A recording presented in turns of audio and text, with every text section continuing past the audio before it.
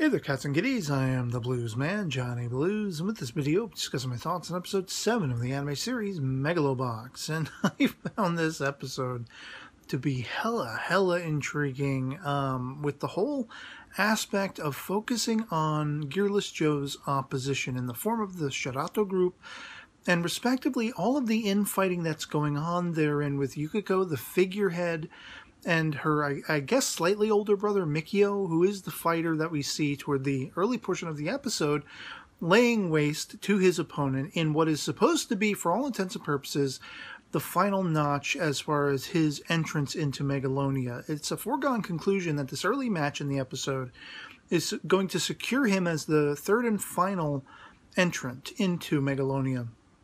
But then, of course, he does this calling out of Gearless Joe he wants to have at Joe. But it's all kind of just posturing. It's all kind of, just flexing one's nuts, if you will, in the infighting game that's going on between Yukiko and Mikio. She does not want him to partake in Megalonia at all. She doesn't want anything to jeopardize all of the building up that she has put into Yuri. Whether or not there's any sort of romantic relationship between she and Yuri is where all of her attention lies, all of her focus lies, and he's got to be the one to carry out her sort of grand design in Megalonia. He's got to be the tried and true winner, and there can't be any sort of mitigating circumstances. There can't be anything running interference, and Mikio is completely onto all of this. He isn't the dunce cap that, you might first assume in the idea that he's in the ring, he is fighting, he's got the gear that has the AI equipped to it, so he doesn't even have to do much of the fighting on his own. He's got so much backup. It's like there's not a hell of a lot of brain power coming out of Mikio, but we see actually he is pretty cold and he's got this tacticianary sort of mentality where he's perceived. He's been able to pick up on what exactly Yukiko has been doing, what she's been setting up, the way she's been positioning Yuri and everything like that. And it's kind of falling back on the haunches of that, oh, mom and dad always liked you best, or in this case, grandpappy always liked you best, and, a sibling rivalry of a sort, where there's jealousy on Mikio's part, that Yukiko, he was, it's kind of like the Fredo thing from The Godfather. He was passed over to become the leader, the figurehead of Shirato group, and he's understandably ticked off about that. And so this has kind of, pitted him head to head against his own sister within their own company. And sort of everyone who's going to be involved in the fallout from that is Gearless Joe, is Yuri and everything. They're the ones who are the through line. They're the ones that we all want to see going up against each other. And here in the midst of everything revealed in this episode, within the Shirato group, we have a brother and sister who are vying for power and basically running the gamut of risk to keep these two opposition forces from ever going anywhere near each other. They've built this whole match up between Mikio and Joe, and people have been getting tattoos of Joe, and there are billboards of him, magazine articles celebrating him. He is the hottest ticket, and of course Mikio knows this.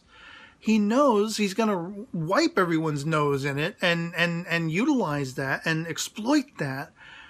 But then he comes crashing down. The other leg drops at the end of the episode with this cliffhanger that might as well have been a sock to the viewer's jaw, where he's like, look, you're not getting in the ring. You're never gonna deliver yourself. You're never gonna, come to fruition with this. There is no end game for you. This is the end game now, where something stops you from ever getting in the ring, because I need the sure shot. Nothing can interfere with my plans, with my positioning, with my vying of power. This power battle between my sister and I, even if, Pops and Sachio and Joe, they don't know all of the details of this, they know enough that Mikio set them up for their own downfall. And I gotta tell you, I was shocked to high hell that Pops comes over.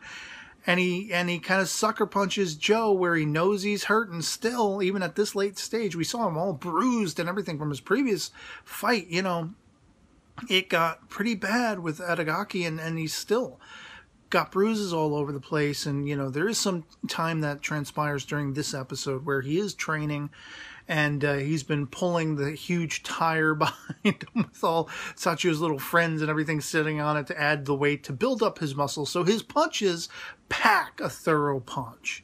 But what good is any of this if he can't get in the ring? If he's been postured to the point where he's a no-show, giving Mikio the win by default, completely undermining Yukiko's plans, those doors slam home.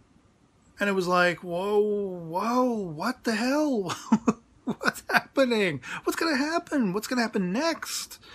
I started to think, oh, what is it going to be like early into the next episode? You know, Yuri, he's been backstage the whole time, and he's the one who like opens the door again and ushers Joe and you know, Sachio and Pops back to the ringside, or out to the ringside in the first place, and is like, excuse me, somebody shut the door on these guys before they could come out to the ring, and you know, everyone's laughing it up that Mikio had his ass handed to him. And then we're going to have the fight of the century, because Mikio has all that AI backing. He doesn't need to do so much thinking in the moment, you know. There is not a lot of forethought on his part. It's mostly his gear doing the work for him. And if Joe's going in there with nothing, with gear all but absent, you know, like, I hope he packs a wallop. I hope if he has to actually go up against Mikio, he lands some hardcore punches home, because that's about the only way he is going to get through whatever matchup he has with Mikio at this point. And so it was just like, wow. Man, you know, I said once before, I forget what episode it was, but I had said, you know, the story sort of structure, the pacing of it, the whole plot line was very reminiscent of something from the 80s, like out of Scarface or something like that, the Al Pacino flick. And this episode with the infighting, that Godfather-esque infighting between siblings, Yukiko and Mikio respectively, added so much more depth and weight to this. And it's about time. It was pitch perfect timing, because if they are the end game, if they're, you know, going to play a part in that, whether it's, you know, Yukiko and Mikio, or Yukiko and Yuri against Joe and such like that, you know, we needed to know more. And this was no more perfect timing to give us that influx of information, to show us that, oh crap, there are a lot of machinations going on behind the scenes. And they are pretty tantamount. They are pretty heavyweight things that are moving and shaking behind the scenes right now. Jeopardizing, all but jeopardizing, the fate of Megalonia in general, the fate of the Shirato group, the fate of Joe's ever having anything to do with it, whether or not he's ever going to go up against Yuri and all this kind of stuff. I mean, it all hangs in the balance with this one single episode, tipping on its tier, you know. And so I was pretty damned riveted, in case you haven't been able to tell already. So, until the next one, that'll be pretty much it for me on this. Hope this video finds you well, and I'll catch you all later. Peace.